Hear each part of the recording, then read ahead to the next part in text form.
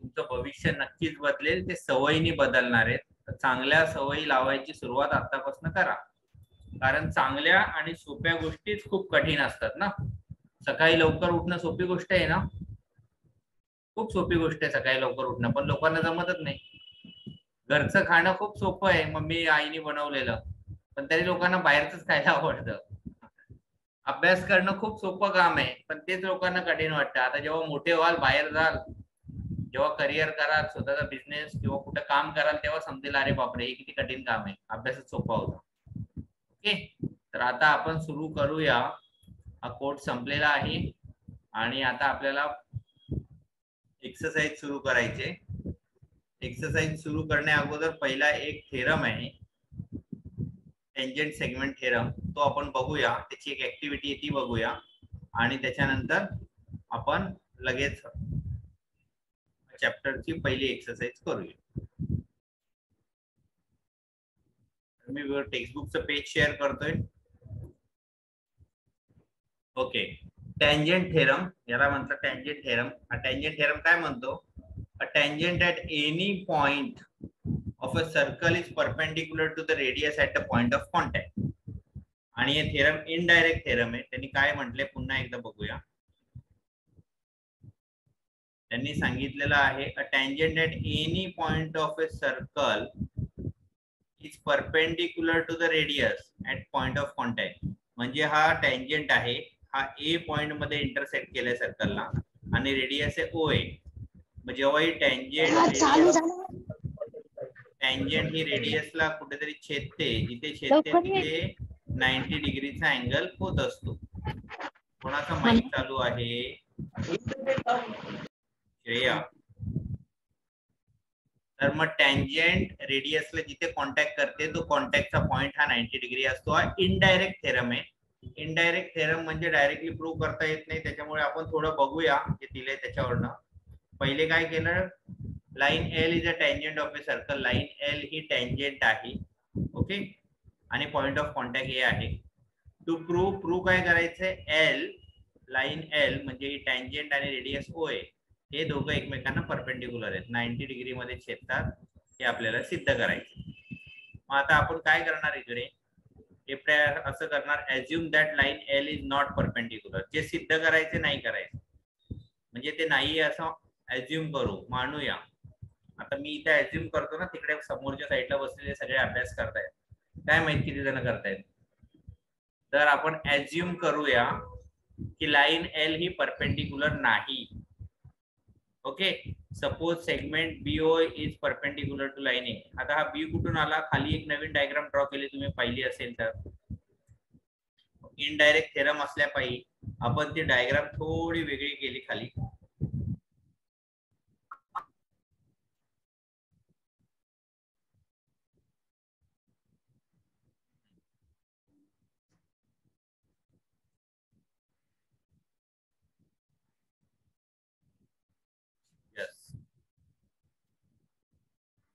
Okay, मग आपण काय केलं इथे, ॲज्युम केलं आपण, late OB is a perpendicular. ओबी बघा इकडे, आता तुम्ही बोलायला डायग्राम मध्ये नाहीये, मग ही आपण इनडायरेक्ट प्रूव्ह केलं. लाईन एल जशीच्या तशी काढली. ओ ए हा जो होता तो आपण इकडे साईडला दाखवला आणि ओ बी आपण केलं की हा ओ बी हा परपेंडिक्युलर आहे लाईन एल ला, ठीक आहे.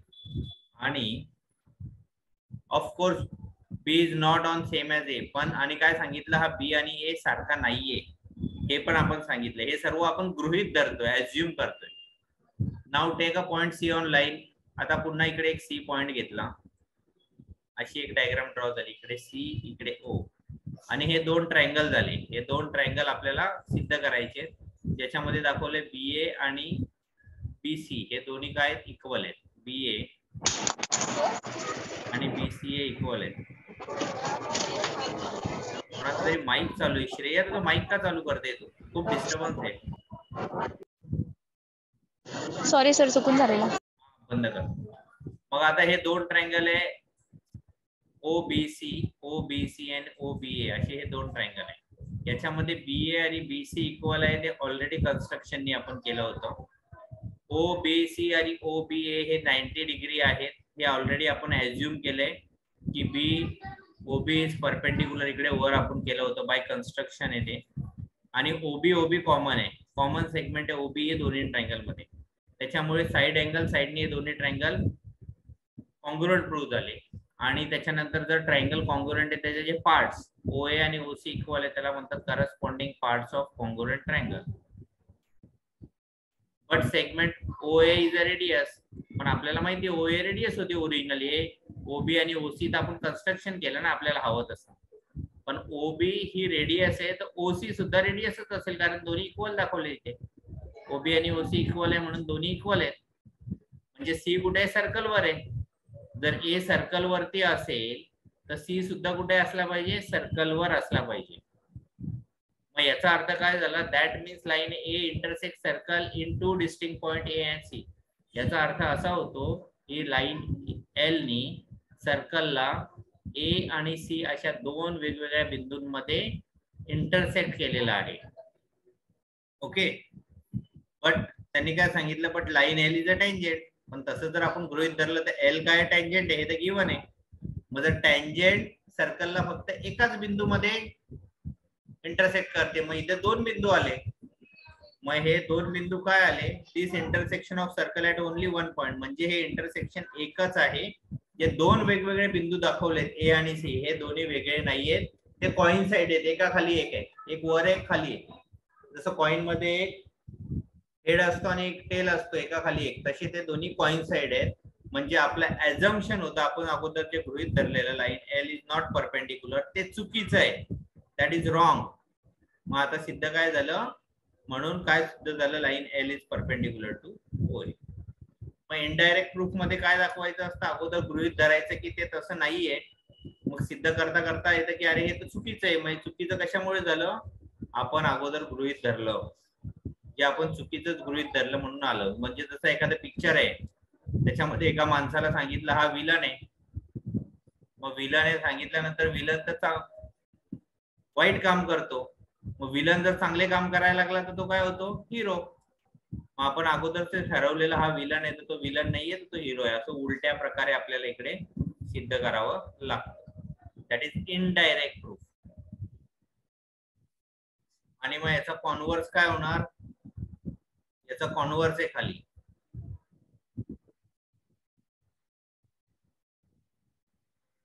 कॉन्व्हर्स सांगतो line perpendicular to the radius of A point of circle, a line perpendicular to the radius at its point on the circle is tangent to a circle. याचा अर्थ काय, याचा अर्थ असा आहे, a line is perpendicular to radius, एक रेषा जी रेडियसला perpendicular आहे, ऑन द सर्कल, सर्कल वरती सर्कलच्या एका पॉइंट मध्ये इंटरसेक्ट केलंय, ती रेषा ही टँजेंटच असते हे आपल्याला सिद्ध करायचं आहे. मग ती टँजेंटच असते, ती कशी करणार आपण सिद्ध, इथे पहिले सांगितलं line L is a tangent of a circle, हे प्रूव्ह करायचंय.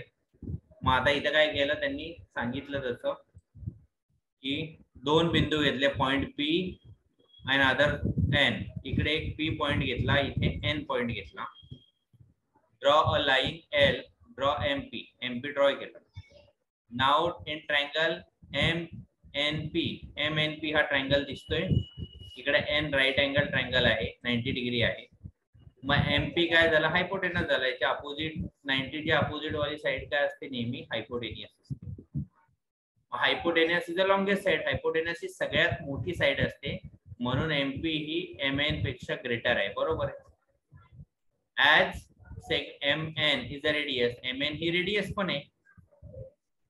Point P is can't be on the circle, मग P हा सर्कल वर नसेल, सर्कलच्या बाहेरच असेल, कारण सर्कल वरती काय N आहे, ते आपण सिद्ध केलं. Mn हा रेडियस असल्या पाहिजे, N हा सर्कल वर आहे. आणि मग दुसरा पॉइंट N च्या शिवाय, लाईन L वर N च्या शिवाय दुसरा कोणताही बिंदू हा सर्कल वर असू शकत नाही, म्हणून त्यांनी सांगितलं line L intersect circle at only one point, that is N, आणि N इज अ टँजेंट. आता हे तुम्हाला माहिती पाहिजेत फक्त. ईश्वर उशीर झाला का? त्याला वाटलं मी उशिरा येईन म्हणून तो उशिरा आला, असं पण असू शकतं. ठीक आहे, झोप काढून आलेलं दिसतंय.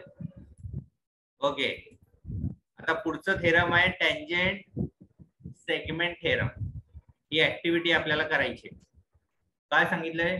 Tangent segment drawn from exterior point two circle R congruent. Tangent segments, एकापेक्षा जास्त टेंजेंट जेव्हा एक्सटेरियर पॉइंट वरनं ड्रॉ करतो तेव्हा काय असतात, त्या कॉन्ग्रुएंट असतात. इथे किती टेंजेंट झाल्या? दोन. एक आहे पीडी आणि दुसरी आहे क्यूडी. पीडी आणि क्यूडी हे कॉन्ग्रुएंट आहेत, आपल्याला प्रूव्ह करायला लागेल. आता काय करणार? ट्रायंगल पीएडी आणि ट्रायंगल क्यूएडी याच्यासाठी आपल्याला एक कन्स्ट्रक्शन करायला लागेल. आपल्याला हे दोन्ही जॉईंट करायला लागतील, तेव्हाच ते सर्कल होईल ना. हे सॉरी, ट्रायंगल होईल. हे जॉईंट केलं, हे जॉईंट केल्यावर पीए अँड पीए एक रेडियस आहे, तर दुसरी रेडियस काय असेल? क्यूए. इकडे लिहिणार क्यूए, सेक क्यूए,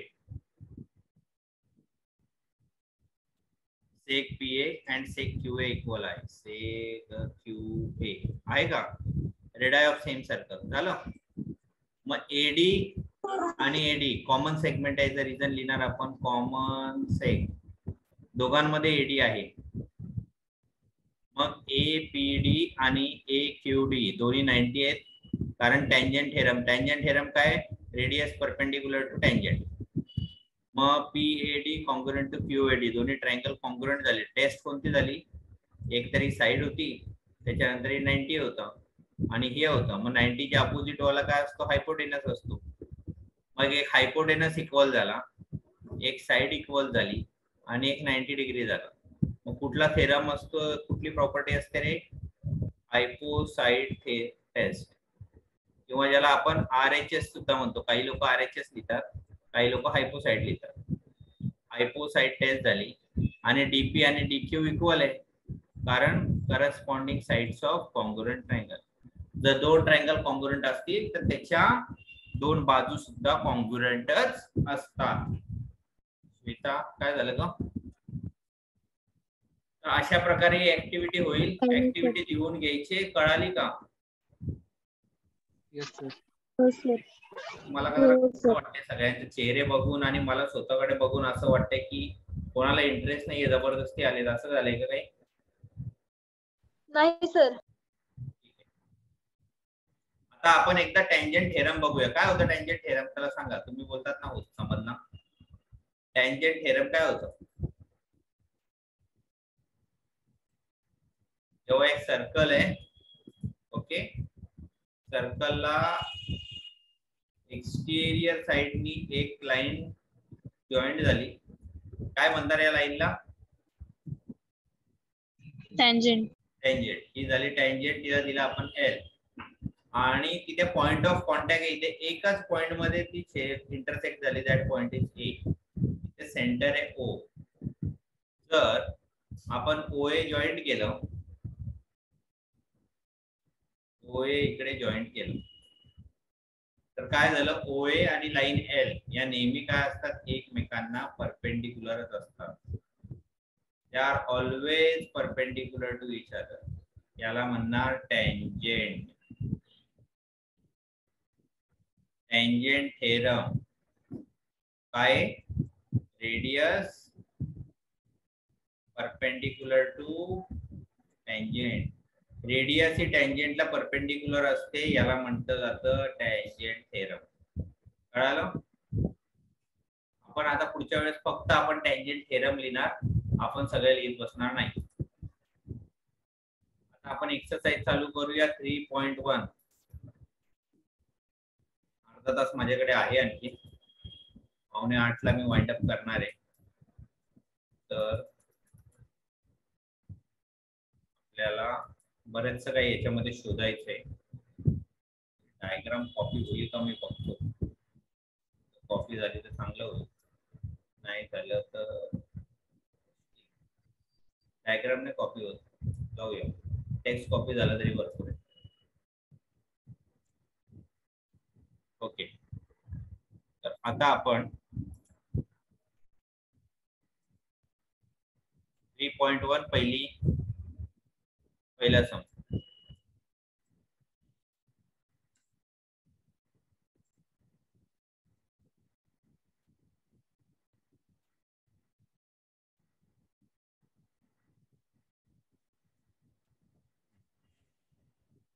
क्वेश्चन असा आहे, त्याच्यानंतर याची डायग्राम पण काढायला लागेल आपल्याला. विदाउट डायग्राम कधीच थेरम प्रूव्ह होत नसतो, हे नेहमी लक्षात ठेवा.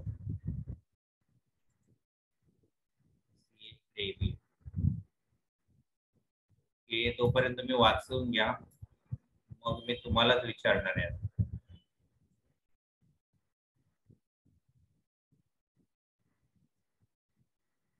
तुम्हीच मला गाईड करणार आहे की करायचं काय आता याच्यात.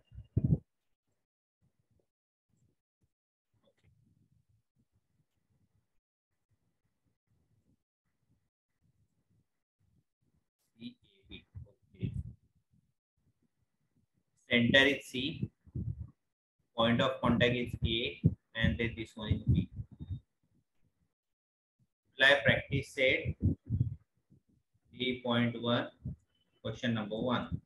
काय दिलं? In the adjoining figure, the radius of circle with the center C is 6. 6 काय झालं? Radius झालं. Line AB is a tangent. Answer the following. What is the measurement of angle? हा angle आहे का? CAB. CAB चं measurement किती असेल आणि y? Okay. What is the distance of point C from AB? AB पासून C चं distance किती आणि y? Okay, चला सुरुवात करूया. सर्वात अगोदर काय करायचं आपण लिहूया इथे जॉइंट. C ला अगोदर जॉइंट करा.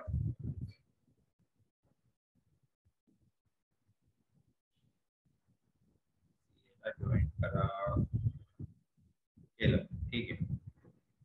CA ला जॉइंट केल्यानंतर what is the measurement of CAB? CAB आता आपण लिहूया इथे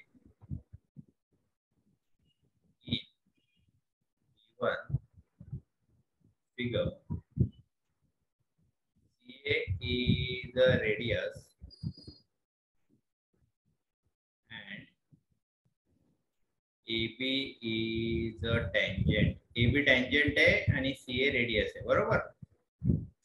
मग आता यांनी काय सांगितलं? CAB किती आहे आणि का? तर angle CAB is equal to 90 degree. 90 degree आता का म्हणजे याचं रिझन लिहायचंय. बाय कुठला थेरम होता? Tangent theorem. टँजेंट थेरमने प्रूव्ह झालंय 90 degree. What is the distance of C from AB? C from AB म्हणजे CA. CA is equal to 6 centimetre. अरे बाबा, बिकॉज इकडे सांगितलं CA इज रेडियस आणि रेडियस 6 सेंटीमीटर आहे. हा गिवन होता, गिवन. पण हे डिस्टन्स, अच्छा एक काम करूया आपण, डिस्टन्स नेहमी परपेंडिक्युलरने काढतात म्हणून आपण लिहूया अगोदर इकडे CA परपेंडिक्युलर टू AB. हे 90 डिग्री झाल्यामुळे CA परपेंडिक्युलर टू AB आणि CA is equal to 6 centimetre. This is given. दुसऱ्या प्रश्नाचं उत्तर मिळालं, रिझन पण मिळालं. Distance AB is equal to 6. AB 6 आहे. ओके. Find BC. BC चा डिस्टन्स शोधायचा. मग आपल्याला काय करायला लागेल? Joint BC. BC ला जोडायला लागेल. BC ला जोडायचे तर जॉइंट कर BC. जॉइंट केलं तुम्ही. आपण BC जॉइंट केल्यानंतर इकडे आपल्याला माहिती आहे AC 6 आहे. मग आपल्याकडे हे ट्रायंगल झालं रे. कुठलं ट्रायंगल झालं? CAB. This is 6, this is 6 आणि BC शोधायचं. मग आपण काय करूया? पायथागोरस थेरम वापरायचा इथे, बरोबर. बोला, कोण सांगेल मला पायथागोरस थेरम? पहिले काय लिहिणार आपण? तर मी इन ट्रायंगल CAB काय लिहू? Angle A is equal to 90 degree. बोला आता पायथागोरस थेरम बोला. Hypotenuse square. बरोबर. मग हायपोटेनस कोणता आहे याच्यात? CB किंवा BC. मग BC चा square, okay, is equal to CA square plus AB square. CA square plus AB square by Pythagoras theorem. ठीक आहे. CA ची व्हॅल्यू आहे 6 square and this one also 6 square. 6 6, this is 36 and this one is 36. 36 36, this becomes 72. BC square is 72. पण आपल्याला BC square नकोय, आपल्याला BC हवाय. मग आता आपण लिहिणार काय लिहिणार बोला आता. स्क्वेअर रूट घ्यायचं ना, आपण लिहिणार BC is equal to under route 72, कारण 72 कशाचा स्क्वेअर नाहीये. रिझन लिहायचे टेकिंग स्क्वेअर. मग 72 चे फॅक्टर बघायचे, त्याच्यामधला एक परफेक्ट स्क्वेअर असला पाहिजे. 72 ना 36 च्या टेबल मध्ये येतात. 36 2 जाऊन आणि 36 कशाचा स्क्वेअर आहे 6 चा. मग 36 बाहेर येऊन किती होणार, हा 36 जेव्हा बाहेर येणार तेव्हा होणार 6, मध्ये राहणार 2 ॲज इट इज. ओके, म्हणून आपण लिहिणार देअरफॉर. त्यांनी काय विचारलं, डिस्टन्स असं विचारलं. Distance BC is equal to 6 route 2 आणि काहीच नाही म्हणून आपण लिहिणार units. Okay, what is the measurement of ABC. ABC चं मेजरमेंट किती असेल, तर आपल्याला माहिती आहे AB is equal to AC. AB आणि AC सेम आहेत का, इच 6 सेंटीमीटर, दोन्ही 6 सेंटीमीटर आहे. जर हे दोन्ही इक्वल असतील तर अँगल AB च्या समोर काय C येणार आहे आणि AC च्या समोर काय B, म्हणून हे दोन्ही अँगल इक्वल होतील. Therefore angle ABC is equal to angle ACB. काय लिहिणार आपण, आयसोसेलस ट्रायंगल प्रॉपर्टी. आणि आपल्याला हे पण माहिती आहे याच्यामधला एक अँगल हा 90 डिग्री, हे सुद्धा माहिती आहे. आपण लिहू therefore triangle ABC is an isosceles right angle triangle. तो कसा आयसोसेलस राईट अँगल ट्रायंगल आहे, कारण दोन बाजू पण इक्वल आहेत आणि एक 90 आहे. मग आयसोसेलस राईट अँगल ट्रायंगल जेव्हा असतो तेव्हा राहिलेले दोन कोण हे समान मापाचे. मग राहिले किती, 90 180 मधनं 90 गेले, राहिले किती 90. 90 चा हाफ किती झाला 45. मग तुम्ही लिहिणार therefore angle ABC equal to 45 degree. कारण हा खालचा पण 45 येईल, वरचा पण 45 येईल, मधला किती झाला 90 झाल्या. 45 45 90 चा triangle. Okay,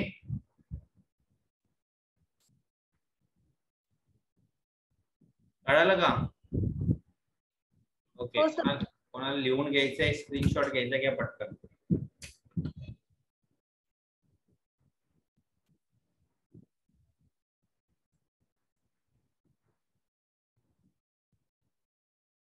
Okay, so question number 2 I. In the adjoint figure, O is the center of circle. From point R, segment RM and RN are tangents touching to the circle at N, NM. If OR is 10, OR, this one, OR is 10 centimeter and radius of circle is 5. Okay, what is the length of each tangent segment? What is the measurement of angle MRO, and what is the measurement of MRN? Okay, ठीक आहे. आता सगळ्यात अगोदर आपल्याला काय करायला, construction असेल, आपण लिहूया joint OM and ON. OM आणि ON ला जॉइंट करूया सगळ्यात. ON ला नाही केलं तरी चालेल, एकच केलं तरी चालेल, पण ठीक आहे. आता आपण लिहूया OM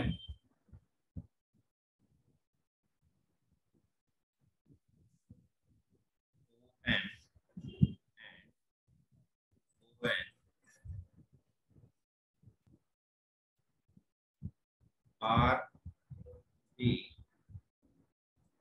radii of circle with centre O. Centre O असलेल्या सर्कलचे ओएम आणि ओएस दोन्ही रेडियस आहे. मग रेडियस किती सांगितलं होतं 5. देअरफॉर लगेच लिहूया ओएम on equal to 5 centimetre. Okay, काम होऊन गेलं. OR is equal to 10 centimetre. OR is equal to 10 centimetre. हे दोन्हीच्या दोन्ही काय गिवन आहेत, दिलेली माहिती आहे, आपण काहीच नाही केलं. आता आपल्याला माहिती आहे, अच्छा आणखी काय माहिती आहे आपल्याला, RM and RN are the tangents of given circle.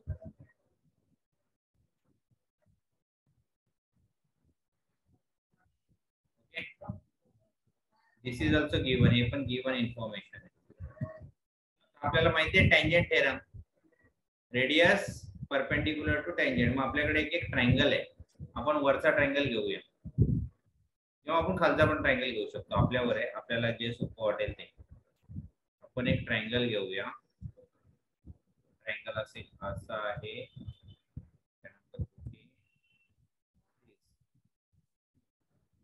Triangle तो वरचा आपण कट करून घेतला भाग, आपण लिहूया इकडे in triangle OMR, OM perpendicular to MR. OM आणि MR परपेंडिक्युलर आहे का bye tangent theorem. Tangent theorem आहे. टँजंट थेरम काय, radius perpendicular to tangent. Therefore angle M is equal to 90 degree. Angle M 90 degree या बघा, याच्यामध्ये हा 5 आहे, हा 10 आहे आणि MR शोधायचा आहे. काय करणार आपण, काय करायचंय, पायथागोरस थेरम. हो बरोबर, पायथागोरस थेरम. सांग आता पायथागोरस थेरम याच्यामध्ये मला. तर थेरम सांगू की याच्यामधली नावं सांगू? डायरेक्ट नावाला हे सांग, लेबलिंग नाव सांग. हायपोटेनस कोणता आहे ते सांग मला अगोदर. 90 च्या अपोजिट साइड हायपोटेनस असते, मग कोणती होईल हायपोटेनस? OR होईल ना, OR square.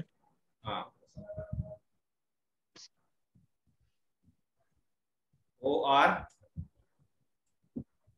Square is equal to OR square is equal to OM square plus MR square. बरोबर, आपण लिहिणार बाय पायथागोरस थेरम. काय व्हॅल्यू रे OR ची? 10 आहे ना. OM किती आहे? 5 आहे, रेडियस 5 दिलाय आणि MR शोधायचं आहे आपल्याला. 5 आला नाही तो 5, नंतर कोण कन्फ्यूज होतील लोक. Okay, this is 5 square. मग 10 चा वर्ग स्क्वेअर ऑफ 10 100 किती झाला 25 प्लस MR. 25 तिकडे गेला, 100 मायनस होणार ना रे तो, इक्वल टू MR. मग आता काय करूया आपण याला,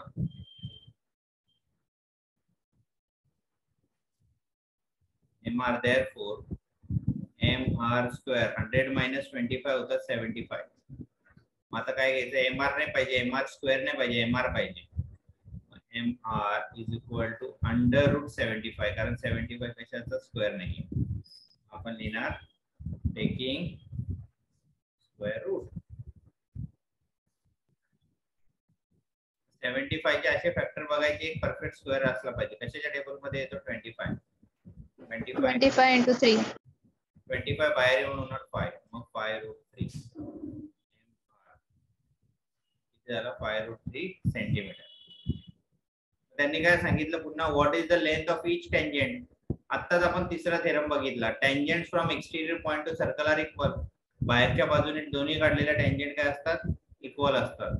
मग आपण लिहिणार therefore MR equal to MN equal to 5√3 centimetre. तर लिहा इकडे tangents from exterior point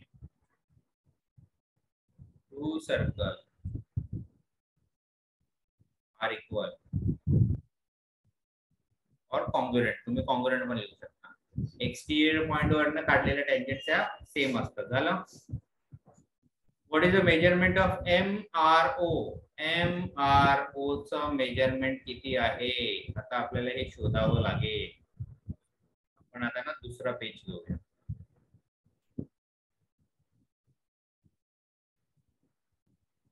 आता MRO चं मेजरमेंट पाहिजे आपल्याला. याला आपल्याला 30, 60, 90 च्या थेरमचा कन्व्हर्स यूज करायचा.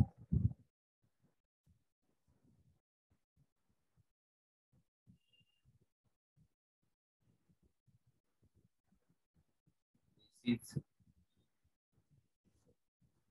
is M. नाही राहू दे.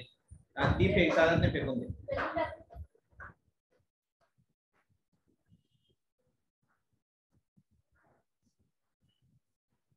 MOR.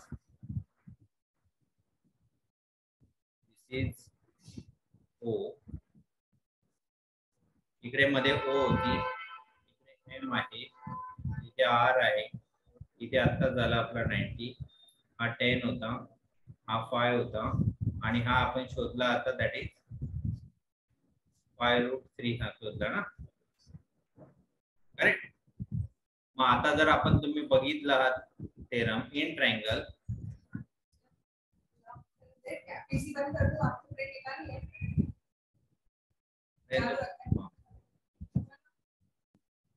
in triangle OMR, OR is equal to 10, MR is equal to 5/3 आणि OM is equal to 5. जर याचा रेशिओ काढला, therefore OR is to MR is to OM. Ratio काढतो 10:5√3 जर याला 5 ने डिवाइड केला तर येईल 2. नाही, 5 ने डिवाइड केला येईल √3:1. मग हे कशाचा असतो? therefore given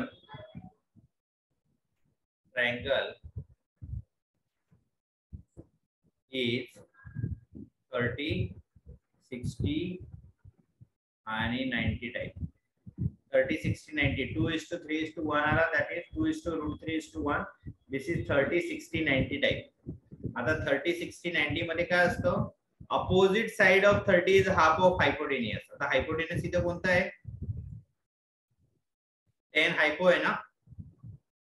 मग हायपोच्या अपोजिट वाली हा 10 आहे, मग 5 कोणता आहे? MO. हा 5 याचा हाफ झाला ना, 10 चा हाफ आहे का नाही? 10 चा हाफ आहे ना. मग या 5 च्या समोरचा अँगल कुठला दिसतोय? R. मग आपण इथे लिहिणार MO is half of OR. therefore हा याचा हाफ आहे, म्हणजे ही किती आहे? 30 degree. therefore angle MRO is equal to 30 degree. आपण लिहूया. याचा रिझन असतं opposite side of 30 degree is half of hypotenuse. हे रिझन आहे. मग हायपोटेनसच्या अर्धी जी साइड असते ती 30 च्या अपोजिट आहे. मग ही 5 आहे, हाफ आहे त्याची, म्हणजे त्याच्या समोरचा अँगल किती झाला? 30 डिग्री. MRO 30 झाला. MO हा आपल्याला शोधायचा होता, एक शोधला आपण. आता काय फाइंड आउट करायचंय रे? परत प्रीवियस पेजवर जाऊया आपण. आपल्याला MRO शोधायचा होता, 30 झाला. आता शोधायचा MRN, त्याच्या डबल. मेन डायग्राम मध्ये लक्ष द्या. मेन डायग्राम कडे लक्ष द्या. आता तुम्ही हा इकडे वर 30 आला, आपल्याला MRN शोधायचा आहे. हा 30 आहे तर हा खालचा पण 101% 30च असणार आणि दोन्ही ऍड करून किती होणार 60. मग आपण लिहूया similarly we can find NRO. आपण इथे लिहिणार सिमिलरली वी कॅन फाइंड. जेव्हा सेम स्टेटमेंट फॉलो करायचे असतात परत परत लिहायचं नाही. अँगल NRO 30 डिग्री खालचा पण किती होईल 30. आता पुढे आहे कशी होती डायग्राम. ही डायग्राम होती अशा प्रकारची. इकडे होतं इथे आहे दिस वन आणि हा असं जॉईंट बरोबर. त्याला लेबलिंग आहे दिस is M, this is R, this is N, this is O. हा वरचा पण 30 झालाय आणि खालचा पण 30 झालाय. 30 30 60 आहे. आपल्याला शोधायचं अँगल MRN. दोघा अँगलचं ऍडिशन करायला लागेल. कुठलं angle MRO plus angle NRO. याला म्हणतात angle addition property. Angle addition property जेव्हा दोन स्मॉल अँगल ऍड करून मोठा होतो. मग हा 30 degree plus 30 degree 30 plus 30 this one is a 60 degree that is angle MRN. this is 60 degree.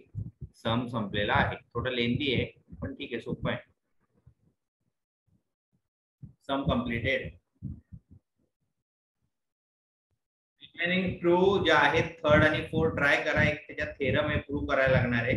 Try करा. नाही जमलं तर आपण उद्याच्या लेक्चरला घेऊ. सर सेकंड पेज दाखवा ना. एक मिनिट हा. दिस is second page. Okay sir. आता उद्या परत भेटूया आपण.